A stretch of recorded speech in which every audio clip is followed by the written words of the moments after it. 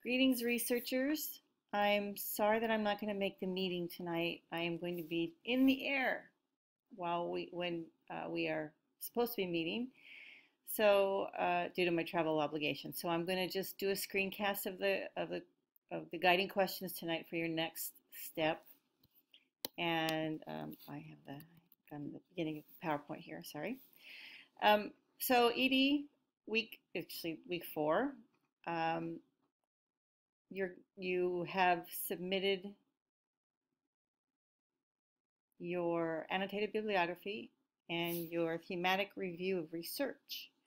And now you're going to be putting together your framework, your theoretical framework for your study, and the research question as you've now defined it. So I have appreciated that many of you have added articles to bibliography because you realize it fleshes this out better. It gives you a better broad look um, at your study and at the work that's already been done. Now we're going to level it up a little bit and break it in and support your theories, the theories that support your work. And so this and your research questions are due by Monday. Out of your discussions this week, I got some, of course, wonderful quotes of the week. Sally says she likes the organization of the annotated bibliography and how it helped her to organize the information that the articles bring. It really helps to focus better and supported the thoughts to follow, which is really the whole intent of the annotated bibliography. So that was really good to read. Both Kayla and Melissa were surprised to find that there are people that have an opinion, but there's plenty of contrary evidence of people that disagree with that opinion. And so that's also why you want that contrary evidence.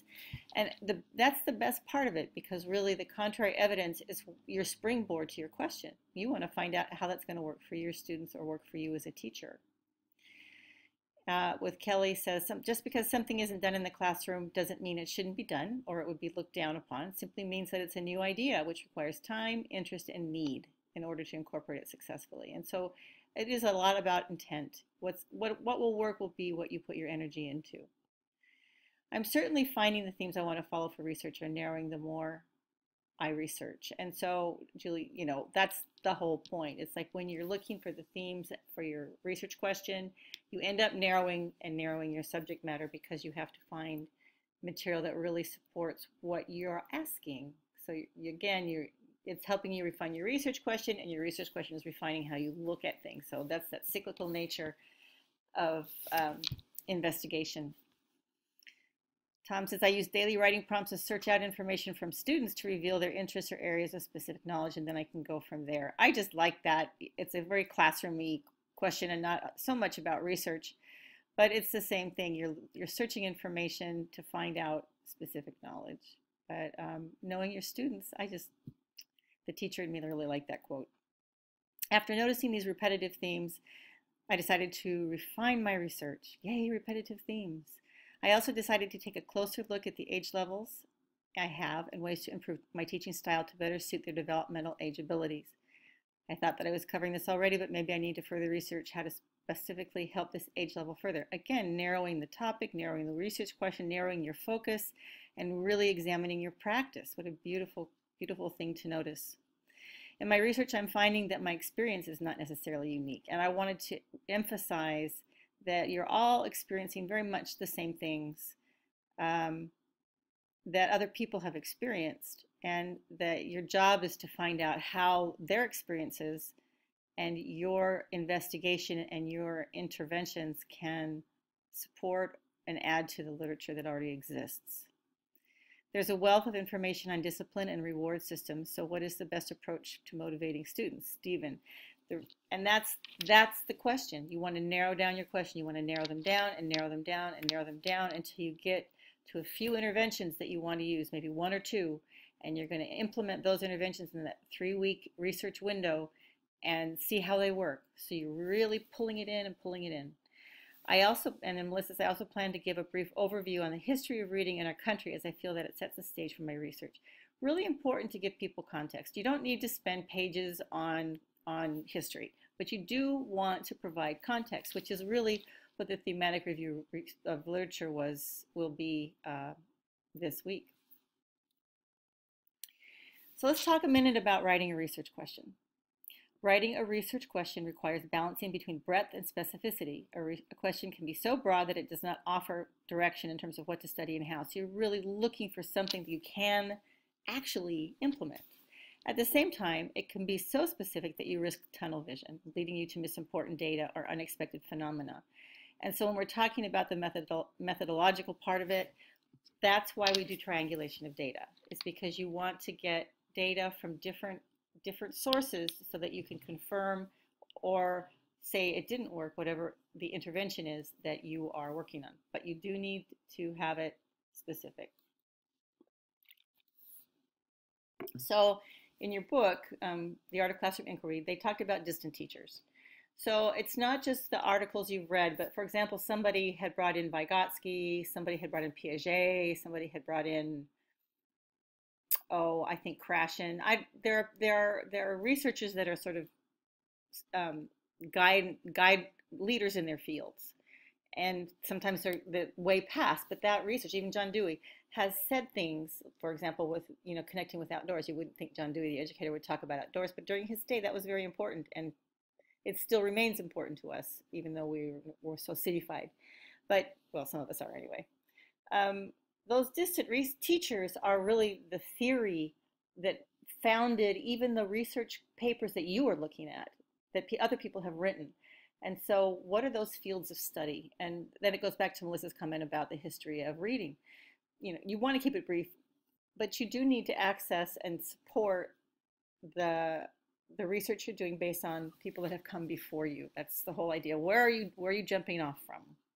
So what fields of study have you dipped into that provide a springboard for your exploration? And you're looking at cognitive learning theory, early childhood play, universal design for learning, reading readiness, and so on. And that's what needs to be funding your research question. And then in your thematic review, what themes have emerged from that material? You've already had a discussion on this in your reflections. How have these explorations helped you refine your study questions? And not study like I'm studying for test study questions, but your research questions.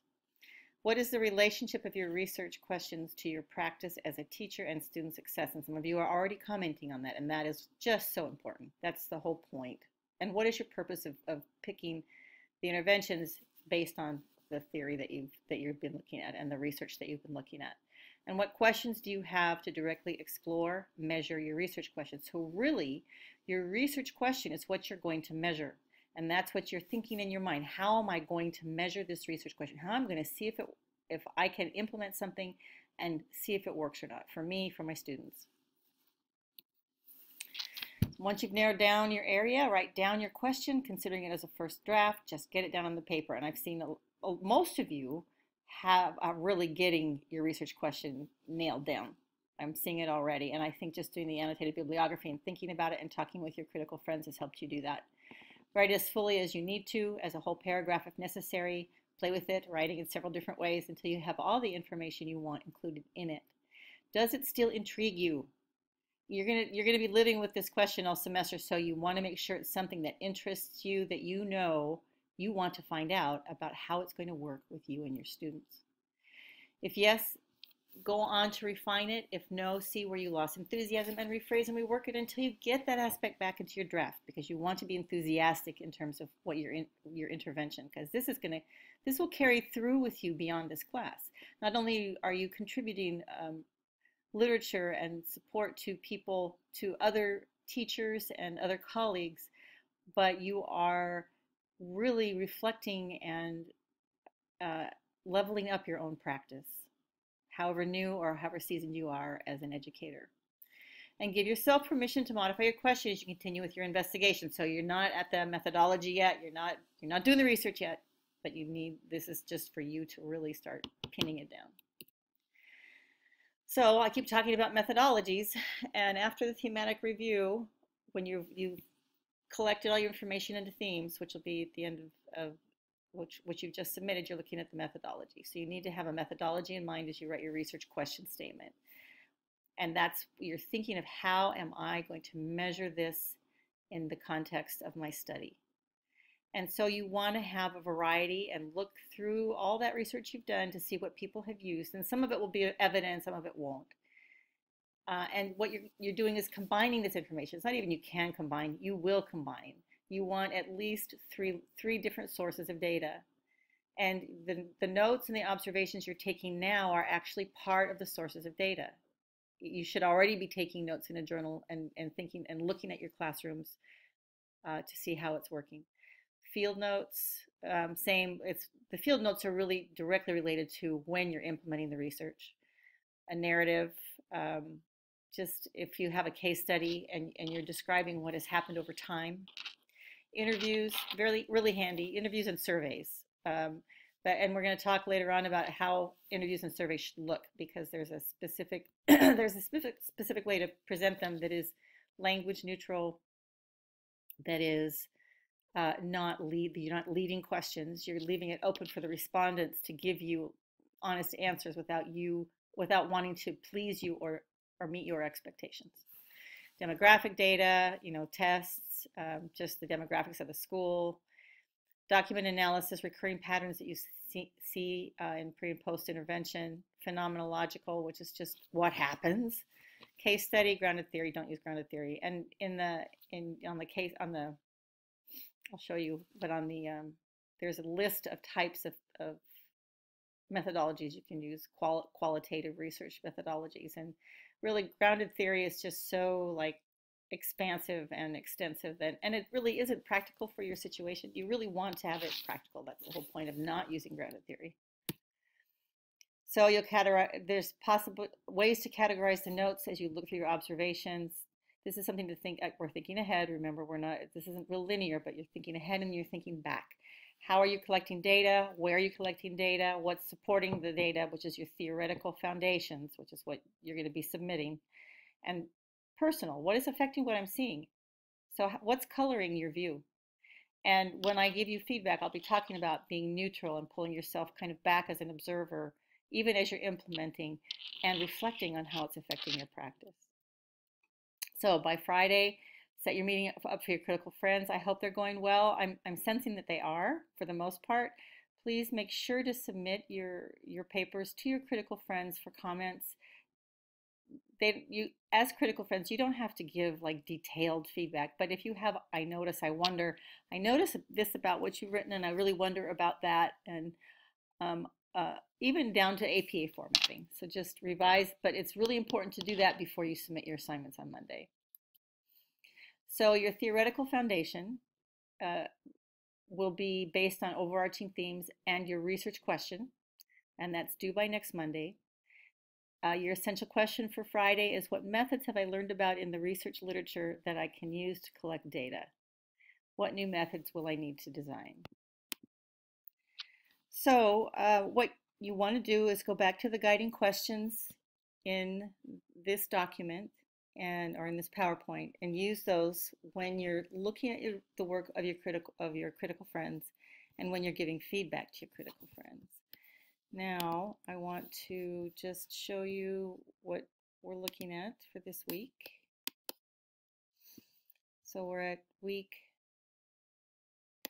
5. You've submitted your thematic review of literature, and you need to read The Art of Classroom Inquiry, chapters 2 and 3, as well as the appendices A and C. Look through those because they have some great examples. And then Teachers Doing Research, chapter 3. That's what you want to read this week. There's your research question, or your reflection question, I'm sorry, your essential question reflection. Your theoretical framework and your research question are due Monday next. And next Tuesday we'll have our web meeting as optional. And just know that as you're doing all this now, you've done the annotated bibliography, you've done the thematic review of literature, you will have finished your theoretical foundation, and once you do your methodology, which will be the week after, all that is going to be put together and your proposal will be ready. The meeting on 2/16 is one that everybody is required to attend to the very best of your ability, because we're going to have peer review, and this is a really excellent opportunity for you to get some feedback. So I I also want to show you really quickly what we're looking at in terms of the course content. The material that you're going to be looking at is in week 5. Please spend some time, 4 or 5, looking at these materials, theoretical foundations, definition and guide, writing good research questions, and so forth. So all this material is going to help you this week in setting up your theoretical framework and framing your research question. So there's all sorts of very excellent support for you. I just want to close this for this section. So with that, I thank you for watching the screencast, and I'm sorry to miss you in person. So please send your questions to me via email, and I will respond to them as quickly as I can. I'm going to be getting to your thematic reviews starting tonight when I get home, which will be late, but not that late. I'll get home about 8. So with that, I'm going to sign off and wish you a great week, and thank you for your hard work. And I'm so excited about your studies. I am just so excited. It makes me want to do a whole bunch of research studies myself. And it's like the university doesn't do research for their professors anymore. And darn, you guys have such great ideas, and there's so many springboards that even I would like to try. So carry on and keep up the good work. And we'll talk to you next week.